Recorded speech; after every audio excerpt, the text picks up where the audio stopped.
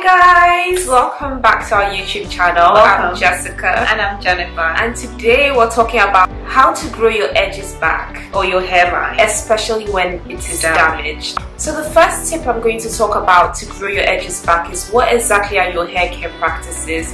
You know, most of the time in people's hair care practices, they don't necessarily include massaging your scalp, and this is such an important part of your hair care practice. You always have to massage your scalp. Like almost every other day, we use our hair growth oil mix and we just massage our scalp every day. And I feel like you actually have to, when you're shampooing your hair, you're in the shower, get a scalp massager and massage your scalp, because this helps to stimulate growth. Massaging your scalp just allows the blood to flow easily, and despite whatever you're using, even if it's rice water, even if it's a deep conditioner, try and always massage it into your scalp so it actually penetrates. Yeah. So moving on from massaging, the next step you should probably take is use products that stimulate hair growth. Yeah. Now this is really important. Like we said, we actually have a hair growth oil mix, and I'll be telling you guys, linking it down below, the hair growth oil mix, how to make it step by step. And I'll be telling you guys now 3 products that absolutely will grow your edges back. So like I said, the first one is the hair growth oil. So the hair growth oil mix is a mixture of essential oils and carrier oils, and all of this paired together really helps stimulate hair growth. We put a lot of powerful oils, like we add fenugreek oil, which is known to grow your hair. We add peppermint oil, rosemary oil. All of this really help open up the follicles to bring in the new growth. Now the second product, which is actually a master product, especially for natural hair women, is aloe vera. And I'm talking about the natural aloe vera. We always use the aloe vera gel, which is, we use that instead of gel to slick down our edges. But I would recommend getting the aloe vera plant. I recommend actually chopping up the aloe vera and putting it in a jar, storing it in the fridge for about 2 weeks, so that you could use it anytime to slick your edges down, or to just put it on your scalp and massage it into your scalp. Then the last product that will actually helps your edges to come back are supplements. If you feel like your hair has been damaged and you're starting from scratch to try and grow hair through those follicles once again, it's best to take some supplements. So I would actually recommend your biotin tablets, your hair, skin, nail tablets, your MSM tablets, your fish oil tablets. Get anything in there that really increases the protein in your body. Collagen tablets as well. Yeah, collagen tablets actually help. That would help the new growth in those areas that are lacking. So the next point that I'm going to bring up is, if you actually want to take all these tips in, but you're still going to keep your old practices, you're not going to really see any results. You actually have to get rid of high manipulation hairstyles, tight hairstyles, tight buns, tight braids. Hairstyles that are really going to tug and pull at your edges, they are a no-no. You actually have to stop, and you're going to actually have to probably not wear wigs for a while, especially if your wigs are tight. You have to avoid wearing tight wigs and try and get rid of wearing weaves that are going to even be tight and pull at your edges, because you actually have to allow your hairline to breathe. So you're going to actually have to stop that for, like, let me say 3 to 6 months if you're going to take in these practices and you really want to see results. The next thing you need to take into account to grow back your edges is to stop using any products that contain chemicals.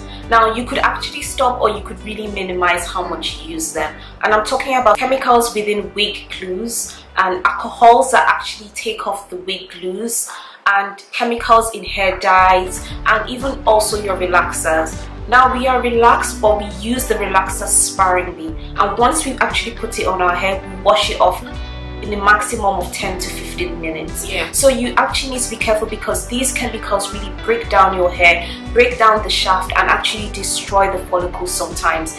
And these wig glues and the alcohols can be so damaging that it's irreversible in the results that it gives you. I mean, there have been a couple of YouTube girls that have come forward to actually talk about their experience using the wig glues.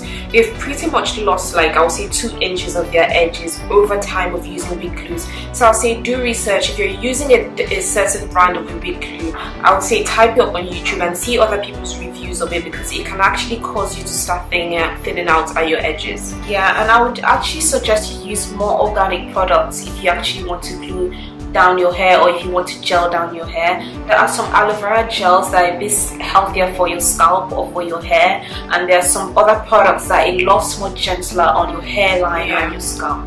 So another tip that actually you have to take into account if you're trying to grow back your edges is you actually have to switch up your partings. I feel like this is an underestimated tip, and it happened to me, guys. I started to lose hair on this side of my hair.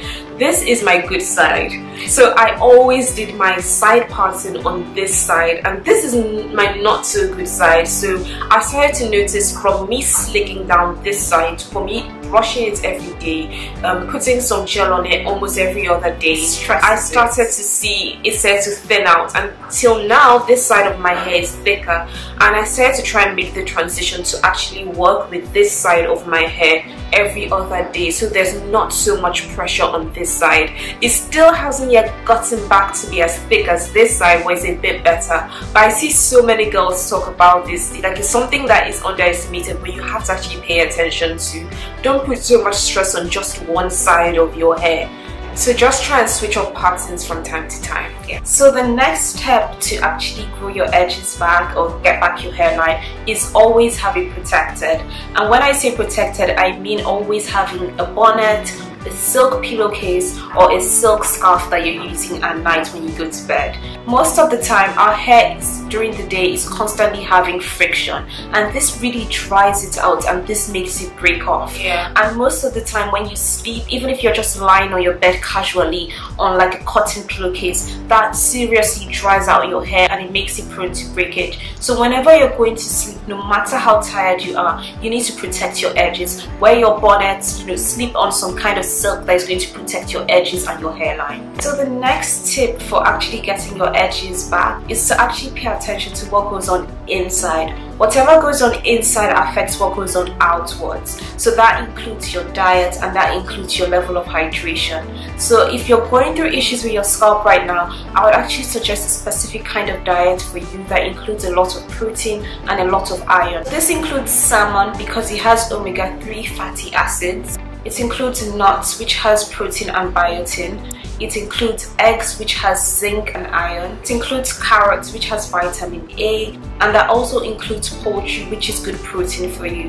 Having a balanced diet like this, also with increased hydration of water, actually helps you outwards with your hair, your skin and your nails.